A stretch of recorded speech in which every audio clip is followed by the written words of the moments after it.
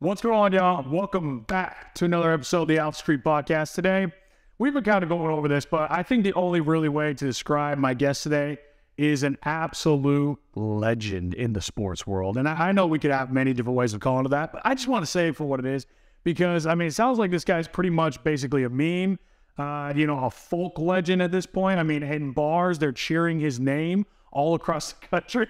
And if you're an NHL, it sounds like you know exactly who this dude is. My guest today, Larry Flowers. Thanks for calling. My boy, thanks for having me. I'm excited to have you on, man, because to be honest, with all the guests here, this is our first time meeting. Yeah. Right? It's our first time meeting. You know, I don't know much about you except that I just found out literally that you've been all over the NHL, right? Basically, you're pretty much the logo for the NHL at this point, right? Like Michael Jordan and Larry Flowers, right? And that's the goal. Yeah, I mean, it sounds like, well, we're going to have to go into that. We'll go into that here in just a sec. But there's a lot to dive in with this guy because, yes, he's a legend of sports, but actually this is a badass entrepreneur. When I interview guests, as you guys know, we have a lot of incredible people on the podcast who have done incredible things in business, in sports. Sounds like you've done both, man. So I'm really going to dive into it. But we could talk all about your success and what you accomplished in the jewelry business, you know, in any business venture you've taken on.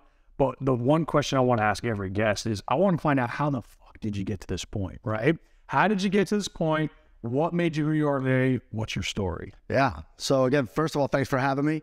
Very, very exciting.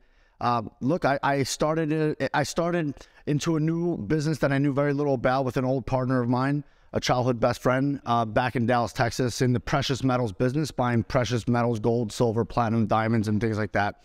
And over the course of so many years, you know, I have a big background in the hockey world. I grew up playing hockey, obviously, and you know, I'd have some guys reach out to me, "Hey, Flowers, can you get me a timepiece, or can you help me with an engagement ring?" And you kind of figure it out, and you know, over time the word spreads. But Did you have access to the hockey world before this business and all that? I did, yeah. So why is that? I just, again, I come from a hockey background. My best friends played in the NHL. I knew a lot of guys. There's a space. Gun. Yeah, I've been in LA for a long time, and you know, teams would come out to LA and they'd want to go out to nice dinners and stuff like that. I'd kind of help them out.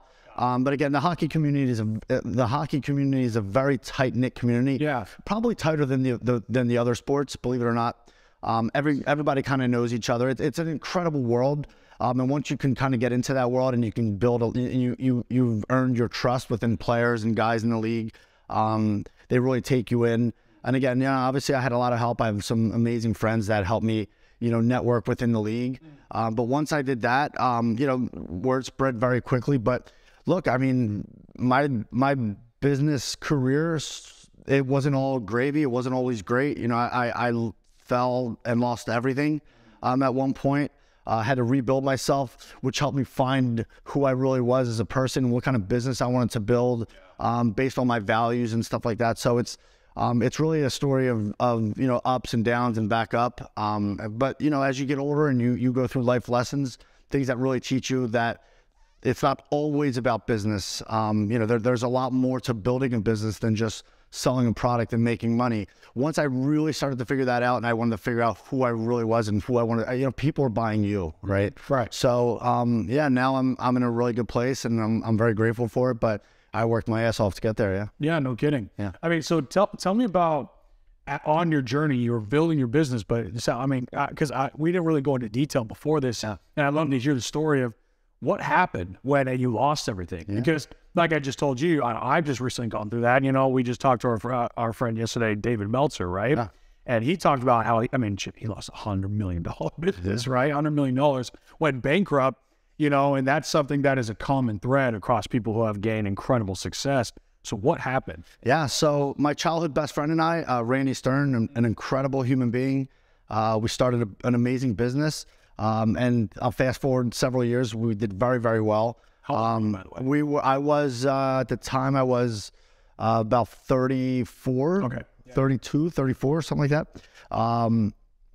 And we both, like I said, an incredible business, and he ran into some hardships personally in his life, and eventually it led to him passing away, taking his own life, which was devastating in so many ways. He's like my brother. He had a family. Mental health is a very serious thing, which obviously our business was completely finished at that point. I lost everything. Oh, we lost everything, and I mean everything. Everything I worked for built up, gone. Filed bankruptcy. Literally left California for a year to go back with my family and just kind of reset my mind a little bit. And that was a really challenging part of my life. But you know, humility is a big part of life, and understanding helps you understand who you are and how you want to move forward and how you want to rebuild yourself. And so once I kind of figured that out, again, the year back home was essential to me really figuring out who I was going to be as an adult, and what kind of business I wanted to get into as far as, you know, moving forward and rebuilding my brand. But once I did that, obviously I had a little bit of luck as well, but I think luck has a lot to do in all aspects of life. You know, you kind of put yourself in positions, but I was part of a huge story with the St. Louis Blues in the NHL in 2019. And, you know, as I was rebuilding my life and rebuilding my career, that happened. And what it did for me, and we can go into details about the story, but what that did for me was, it helped me. Not only, I was already dealing with a lot of guys within the NHL, players and stuff, which is great. And you know, people would die to have that opportunity to be that guy. But what it did was it gave me exposure within outside of the NHL community, within the hockey world, but outside the NHL community, you know, regular folks that are diehard fans, you know, getting me on podcast, the story that I was a part of with the St. Louis Blues, and the Play Gloria story, which is an incredible story. Yeah, but you know, it helped me get exposure outside of the league, nationally, and I took full advantage of it, and I really grinded through all that and took care of everyone that reached out to me, and gave everyone a lot of attention, and it paid off. Yeah. Well, let's go back real quick, because there's a lot to unpack with your story. I mean, it's unplaying today, obviously, right, as we speak. But I actually want to kind of go back to, you know, when you lost your friend, right? Were you bitter at all? Because for me personally, I've actually lost a couple friends to suicide recently, right? And I, you know, like, they were good friends of mine. They weren't as close as it sounds like you were with your friend, right? But not only were you close with your friend, but also, you know, that led to then the collapse of the business and, you know, all that stuff. Did that bring out any bitterness at all? Because the way you sounds like the way you're talking about it is you don't have any bitterness. But I'm curious to hear your thoughts at that time. How did that make you feel? I did have bitterness. I still do have bitterness, mostly because he was a family man, 2 little girls, and for that reason alone, a lot of people in our, you know, in our family and friends will probably never get over that. But for those reasons, yeah, we were bitter. But I also understand that mental health is a real thing. And so it gave me an opportunity to really learn a little bit more about, you know, that situation and people that do suffer from mental health. And so you have to be a little bit compassionate about, you know, people and where they are in their lives and what they're going through, and look for signs of people that are, you know, maybe asking for help without asking for it. It was a learning experience in so many ways, but mostly about life and the things to look for, and the things that you want to try to avoid, and things that you want to try to aspire to be, and the quality of a person that you want to become. Yeah.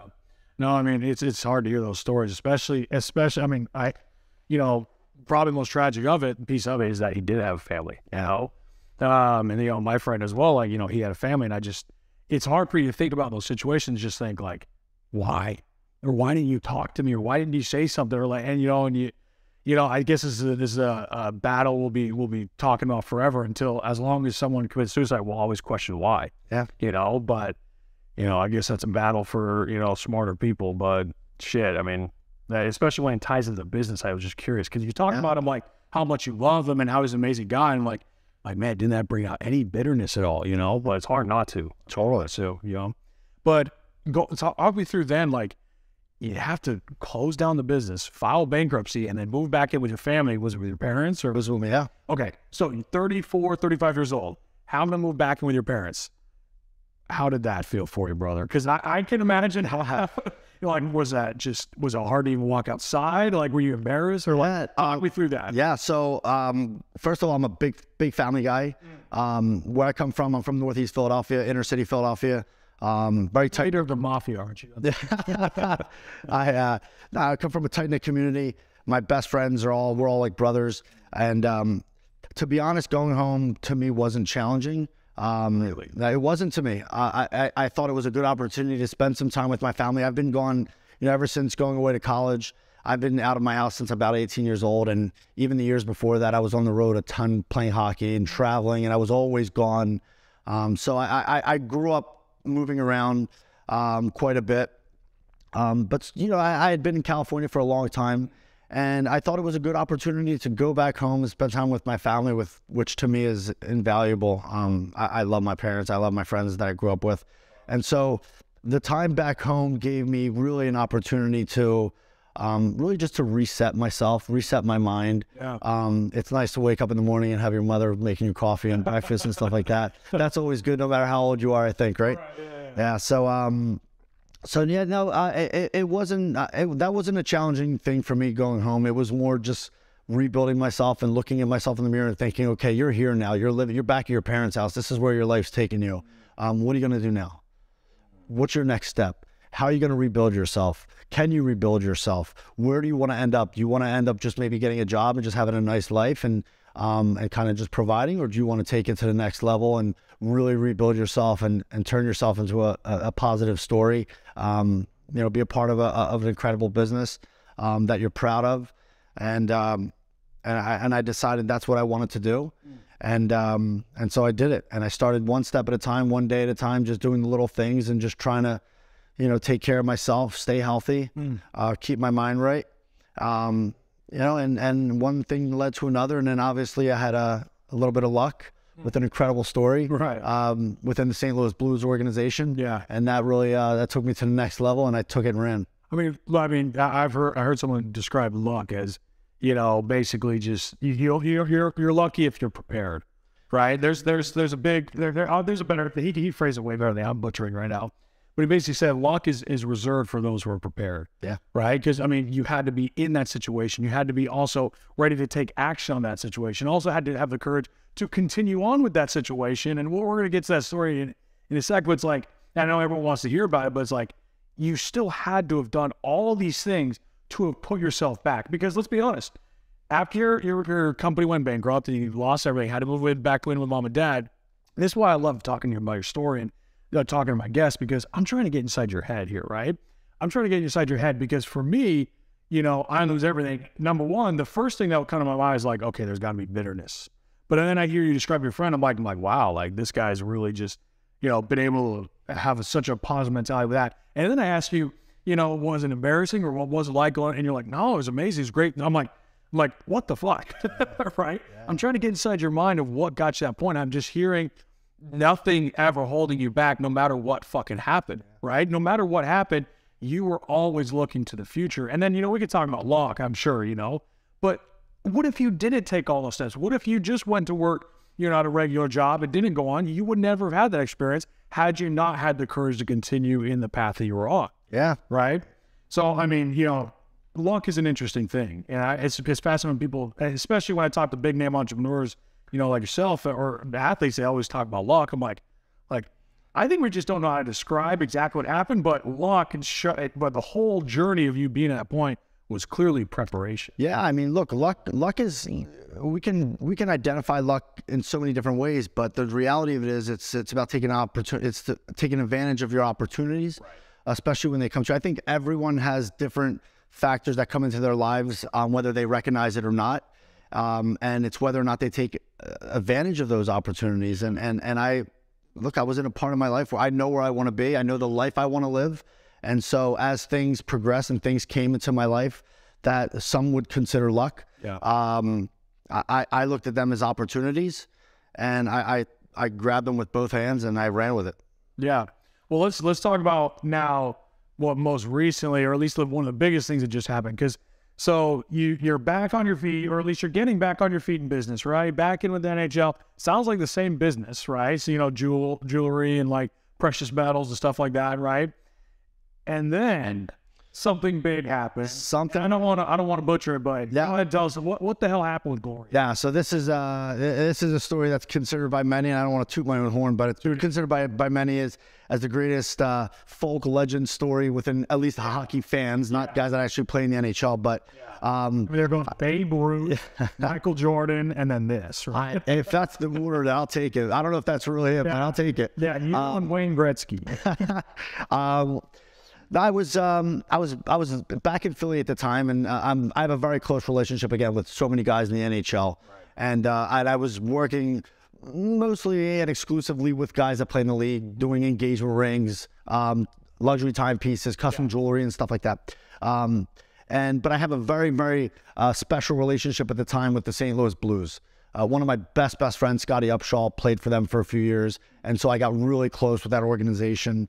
And so in 2019, they were picked by most sports writers, especially in the NHL, to be a team that will at least contend, if not win, the Stanley Cup. And they were just having a brutal year. It was mid-season. They were dead last in the NHL, and I mean dead last. And that's a hard pill to swallow for a team that's got a lot of really, really good players, and they were built to win that year. And so anyway, I happened to have been in Philly at the time, and they were coming in to play the Flyers, and it was the same weekend where the Philadelphia Eagles were playing the Chicago Bears in the playoff game. So, we're on the group chat, me and the boys, and I said, why don't I put together a fun little party for everyone to loosen up a little bit, come into South Philly, hang out with some of my friends, and give the guys a good night, especially some of the young guys, and experience Philadelphia in a different way, the inner city. And so we put together a really fun party for the playoff game, and DJ catered food. All the Italian moms make all their homemade food, and I mean it was proper. And El Cannoli, everything. And so those guys were on the way to the bar to meet us, and I'm on the group chat, and they're texting me, we were in the right spot here. We're a little nervous. Most of them are Canadian kids, So I said, you're good. You're safe with us. Don't worry. So anyway, they show up, and they massive welcome, and guys were just overwhelmed, and it was, we had a really good time. We had a DJ playing. And so anyway, for the most part, I was at the bar hanging out with a couple of my best buddies on the team. To my right was Alex Steen, who was the assistant captain, who's almost like a captain of the team. He helped put the team together. He's a legend. And the DJ was playing a song called Gloria by Laura Branigan, very, very famous song in the 70s. And we look over and we see Robbie Fabry, who's one of the best kids. He plays for Detroit Red Wings now. And he's over there having a good time, and he loves the song, and he's yelling, play Gloria, play Gloria. And Steiner and I are looking at each other, and he's talking to me about how, it's kind of a bummer where they are now and how disappointing it is, and, what are they going to do? And we look over at Fabs, and Steiner says to me, look at Fabs having such a good time there. You know what? If we win tomorrow night against the Flyers, I'll play that damn song in the locker room. And we laughed about it, a little victory song. We laughed about it and forgot about it. Yeah. And so the night went on, and eventually, it ended. And the next night, the St. Louis Blues played the Philadelphia Flyers. Jordan Binnington, goalie for the St. Louis Blues, first game ever in the NHL, 3-0 shutout against the Flyers. And so they go back and they play the song in the locker room, and they have fun with it. Right. And they're sending me the videos and, privately and stuff. Yeah. And we laugh it off. And then the next game they play, and then they win again. And then they're playing the song again in the locker room. And then they play again, they win again. And then they go, there's a little break in the NHL during just like a break. Like, it wasn't the All-Star game, but it was a break. And so a bunch of us went over to Cabo, guys, myself and a couple of the Blues guys. And then when they got back into full swing again, they went on a 10-game win streak, which is very, very hard to do in the NHL. Yeah. And they're slowly climbing out of the cellar. And little by little, they're getting better, and they're getting their legs under them, and they squeak into the playoffs, and they go on an unbelievable run where this Play Gloria theme starts to explode. And I was fortunate enough to be invited onto a podcast called Spit and Chicklets. It's one of the biggest sports podcasts in the world, and the biggest in the hockey world. And friends of mine are the hosts of the show. And so they brought me on, and I told the story, and the story explodes. Yeah. And now it's becoming a thing where in St. Louis at Enterprise Center, they're playing it on the Jumbotron, and they're playing it, their videos, it's Instagram, it's getting everywhere, and it begins to get national notoriety, especially through the playoffs. and they get into the Stanley Cup Finals against the Boston Bruins, and this is now a full scale story. Play Gloria. That's the theme of the Stanley Cup Finals, at least for the Blues. And you know, I'm going back and forth to the games, and they get to Game 7, which is that's it, winner take all for the Stanley Cup, greatest trophy in the world. And the St. Louis Blues, they put a beating on the Bruins that night. Game 7, they won the Stanley Cup. They brought me down to the ice, only guy not on the team. They gave me the privilege of hoisting the Stanley Cup, which you're not supposed to do.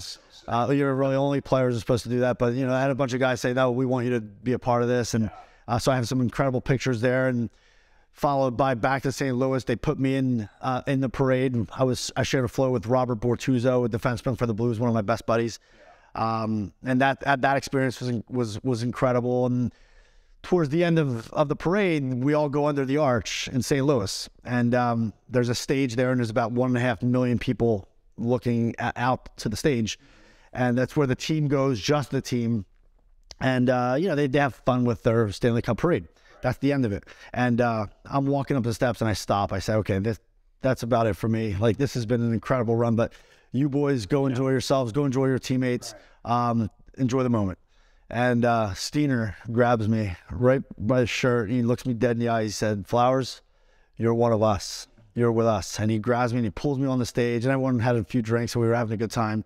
And I got one of the best pictures I'll ever take in my life, from behind, hoisting the cup in front of 1.5 million people. And so sick. Followed by, we go on a private jet, the whole team. We fly out to Vegas. They make me a part of the entire experience from A to Z. And that story literally, it changed my life. It gave a lot of people that didn't otherwise know who I was. They learned who I was through obviously the podcast, but through the stories and through the media and stuff like that. And so that took it took my business from being mostly catering to the athletes, to gaining God knows how many new clients, people from all over the country that know who I am, that want to do business with me and learn my story. And so, that literally, a few years after the darkest days of my life, that happened, which is 1 in a billion. I mean, if they lose Game 7, it's over. The story's a cool story, but this became, you know, an iconic story. I'll probably never buy a beer again in St. Louis. But it was an incredible story that I'm honored and privileged to have been a part of, and it changed my life. That's awesome. Yeah. Dude, that's so cool. I mean, they're going to do a 30 for 30 on you or something like that. Have they already talked to you about it? No, not yet. I mean, there's a lot of guys that are talking to me about a bunch of different things. I haven't done nothing. There's no way they're not going to do a 30 for 30 on that. If that's what that is, I mean, they did a 30 for 30 on the guy in baseball who like reached out to grab it, you know, in the outfield. Yeah, you know what I'm talking about? No, they have to do one of those for you. Maybe we'll see. That'd be sick. That would be. I can't wait to see that come out one day. That would be incredible. Yeah. So now that's actually led to you. I mean, because I assume you had a big business before. You were dealing with a lot of NHL players, you know, obviously in the jewelry business. But now, you know, based on what you just told me, is that it's the second largest inventory in all of Los Angeles for fine jewelry. Yeah, I've put together an incredible team. We have an incredible inventory. We sell obviously end users. A lot of dealers from all over the country buy from us as well. The business that I've built, not only with timepieces, because you can go online, you can find any dealer anywhere in the country that might or may not have inventory, but we have. When you don't have the inventory, you don't have the power. You guys can source watches all day long, but we have an incredible inventory. And so we have a lot of power, but also what the business I've built is based on making sure my clients know that they're getting the best price on market, guaranteed. I think that's very, very important for me.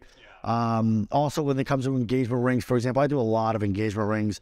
I've built a business based on providing my clients the absolute best diamonds, desirable diamonds on market for their budgets. There's a lot more to diamonds than just color or clarity and things, you know, surface things that most people, you know about. There's the measurements, the make, the materials, where the stones get mined from. There's a lot of very important information that goes into making sure you're buying a smart diamond. And I do all of that as straight wholesale. Basically, I built a business where I'm basically selling myself, right? I learned through this whole reawakening. I've learned that business is not really all about selling something and making money. It's about providing a service. And when you provide a service, something that makes someone feel like not only did I get what I wanted, but I was taken care of properly. I paid the right price. I wasn't gouged. I was taken care of like family, which is how I operate my business. I always tell my clients, you know, I sell to people that I don't know the same thing I would sell my best friends. I don't negotiate my prices because I know I'm giving you the right price, the fairest price. I'm giving you the best product for your money. And that's also something that I learned in my business. Not negotiating is actually a very powerful tool. When you're willing to negotiate, especially big numbers, sometimes there's a thought in someone's mind as a consumer that, hey, well, if he's willing to negotiate, if he's promoting, you know, Valentine's Day 40% off sales, then what am I paying for during the regular year, during the rest of the year? I mean, I don't believe in gimmicky sales. I just don't. I never have. I believe in treating people the right way all year long, and again, providing them the best quality for their money. And when a client says to me, you know, hey, I'll give you this much for it, respectfully, when I decline, they usually come back because they understand. Look, I tell them, I've built a business based on trust. Yeah. Trust is everything in business. It truly is. And I'm really proud of the trust that I've built, not only within my friends and the hockey community, but with new clients and people that I get to meet. And so my whole motto is usually, I always tell people, I like to hit singles and I ask for referrals in return, and it's worked out really well for me. Yeah, no kidding. I mean, so you're probably the perfect person to talk about this to then, or at least ask. Is I was saying recently, Rolex has outperformed gold and many other things over the last 100 years. It's crazy. I saw the articles. Yeah, you saw that? Of course. Now, because you've been in the gold and the silver and the, you know, precious metals business, right? And the fact that a watch is performing as an asset, as an investment, because let's talk like business, right? As an asset is outperforming even something like gold or silver. A lot of people make the case of diamonds, right? Because there's the argument that diamonds, now that they can, like, you know, there's more diamonds out there than people will say. You know, I've heard all these arguments out there about it, or now they can make them, you know, in a lab. And there's lab created versus, you know, real, and just the difference of what somebody wants and what lab, because sometimes, like, you know, anyways, the whole argument, right? But for Rolex, or at least let's stick with that one. The Rolex are like these top 3 watches.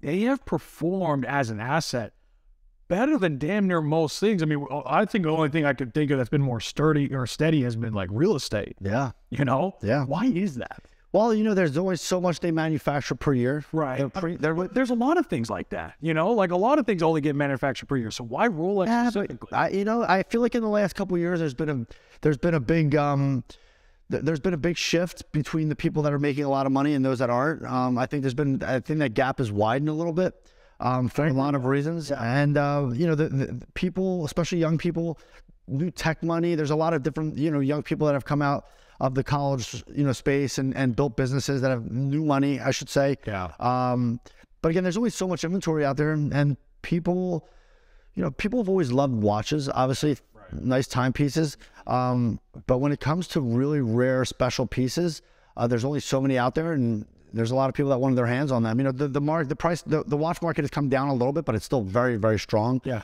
We're still very, very busy. But I think it's something that people have taken a real liking to. I think they have been incredible investments. I've got a lot of clients that bought a lot of pieces at the right times and unsold at the right times. I've seen people make a lot of money just trading watches with me and with other dealers and stuff like that. So it's definitely a really interesting, it's an interesting recent events that has happened with the watch market, but it's been really, really exciting. Yeah. Would you say Rolex is king, or would you put Patek at the top? Well, as far as overall top of the line, you know, to me, Patek is like Rolls Royce. Yeah. Okay. Right. Where Rolex is like maybe Mercedes, you know, but they're so well known, right? How did everyone know about? Listen, let me clarify. In the watch world, Rolex is king. Okay. Rolex is king. Rolex is king. I love Rolex. I've always loved Rolex. They're an incredible company. They make unbelievable timepieces, all different variations for different type of people. And the quality has never diminished. No, they've never not had amazing quality. Rolex is incredible, but I deal mostly with the big 4. Now I deal with all sorts of brands. I can do anything, but if for the most part, Rolex, AP, Patek's, and RMs. Right. And those are that's considered the big four in the watch world. But is it big four? Is it really big three? Because RMs, that's what I want to talk about. Is RMs, that's a pretty new brand. How new is that brand? That's pretty new. I want to say it's around 10 years old, give or take. It's a little bit older, but I think it really started to boom like about 10 years ago. Right, but it doesn't really have the foundation of like a Patek or even Rolex, right? It doesn't, but listen, I've never been a huge RM guy just because I didn't completely understand the brand. They're beautiful watches. They're made incredibly light. They're really unique. They really are. Listen, they're incredible timepieces. They're very expensive timepieces for the most part, but the brand has sustained. It's continued to grow, and I don't think there was a time years ago where I didn't think it would sustain. Really? But I've been proven wrong. It seems like it's here to stay forever, and they're continuing to develop new timepieces, different styles, and people just seem to really love them. But I mean, I guess it makes sense as generations change. You know, new products come out, but they definitely deserve to be considered up there with the big four. Really? Yeah, they do. And in the space of only 10 years, that's impressive to be able to accomplish that. Yeah. Again, I think they're a little bit older, but the real big boom was about 10 years or so. Right.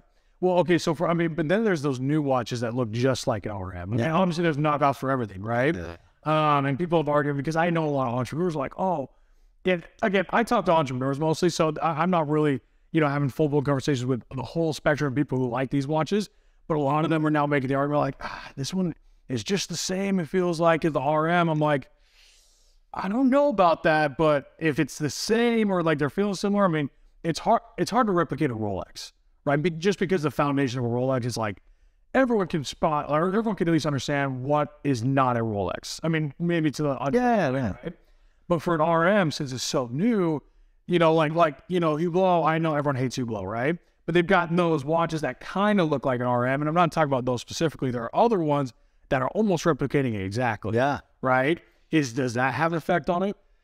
I don't know if it has an effect on it. Everything in life, you're gonna have people that come out and try to make something that looks similar, because there's markets for everything, right? There's people that unfortunately can't afford to spend $300,000-$400,000 on a watch, so they want something that looks similar, and they're okay with that, and that's great. Yeah. And so there's gonna be people that take advantage of that market. And I think it's like that for anything, right? I mean, you have some people that buy a car that's just a decent everyday car, and they put a full kit on it, and it looks really different, but it's really just the same car, right? Yeah, right. Exactly. Well, what's next for you then? Because I mean, like, it's fascinating to see you've actually built something incredible with your brand and your business, but I'm curious on where you see this going in the future. Do you see yourself leaning more into the brand with the sports and getting more into that, or do you see yourself fully just continuing in the jewelry sector? Like, what's the next step for you? That's a great question. So I will always be a one-stop shop, timepieces, engagement rings, custom jewelry, everything from studs to tennis bracelets, necklaces, and so on. Yeah. But I've always had a vision of, for example, haircutteries or haircut places, barbershops, right? There's sports clips. What's sports clips? It's just a barbershop, right? But they put TVs on the wall, they put ESPN up there, they put sports things on, and they cater to the sports world. That's kind of always where I've envisioned my company going. I'm a big sports guy. I love played sports my whole life. And I've always had the vision of continuing to grow, not only within the NHL community, but in the sports world. I have a lot of clients from all major sports leagues, which is incredible. And I've always envisioned myself, again, continuing to grow within the sports world and kind of marketing that way. I think it's a unique space. I don't think anyone's really done it that way. There's a lot of people, obviously, in the country and the world that are diehard sports fans. And I think if I can continue to capture that audience and to do it right and do it the right way and the honest way, I think I'll continue to get there. But eventually, another one of my goals is to become the official jeweler of the NHL. I think that would be an incredible title for me. But again, I've really only started to rebuild myself in the last 4 years or so. And so it's an everyday thing, but the ride has been incredible ups and downs, but it's been a great ride so far. And I'm really excited for the future. I think I've just scratched the surface. I feel like you have too. Yeah. I mean, you keep going with what you're doing right now. It's just getting bigger and bigger and bigger, man. So, yeah, man. I'm excited to see where you end up, brother. Yeah, man. We spit some fire on this podcast, dude. I mean, this is incredible. Yeah, it was fun. I mean, learn more about your story, because, like, it's cool to see, like, okay, where you've ended up. We could talk about that forever. I love hearing about the journey that you went through to get there. honestly, I love hearing about the failure, man. I love that, right? It shows me somebody that has gone through hell, right, in order to get where they want to be. And there's a famous quote I heard that has stuck with me. Is they say the path to become a legend just goes straight through hell. So at this point, at this point, you become an NHL legend, but you went through hell to get there, brother. Yeah, I mean, I appreciate that. I appreciate you having me on the podcast. This is incredible. And yeah, maybe we'll do this again soon and we'll catch up. Yeah, that would be incredible. Well, if there's one thing you want to leave our audience with, what would it be? It would be that, again, as far as business related, anything anybody needs jewelry wise, engagement rings. Like I said before, my company is based on transparency, making sure that you're getting the right products for your money, making sure things are desirable, good quality, well built, the right pricing, wholesale pricing. That's what I do. I make sure that my clients are always happy. I get taken care of properly. When someone understands really what they've purchased and how they purchased it, and they start to understand that world a little bit, they tend to put your name out there a little bit more. And that's kind of what I'm striving to do, is continuing to be an honest jeweler. The jewelry space, can be a lot of gray areas in a lot of different ways. But the business I've grown and the jewelry I build is designer quality. The same thing you get at designer stores, the big brands. Yeah. I do the exact same thing at a fraction of the price, and I'm proud to do it, man. That little singles, ask for referrals in return. I sleep well at night. I know I didn't screw anyone over, and that's a good feeling. That's awesome. Yeah. Awesome. Well, dude, thank you so much for taking the time. This is awesome. No, thank you. Everybody, go make sure you listen to this guy. Go follow this guy on Instagram. Check out his website. What's the best place people can get it in Tonga? Yes. So my website is larryflowers.com, and the best place to find me, if you could DM me, is Larry Flowers Jewelry on Instagram. That's kind of where I sit all day, replying to people and doing business. So Larry Flowers Jewelry on Instagram is where you can find me. That's the best place. And we'll link all that in the bio beneath the video, guys. Make sure you go check this guy out, the future jeweler of the NHL. My boy. Thank you.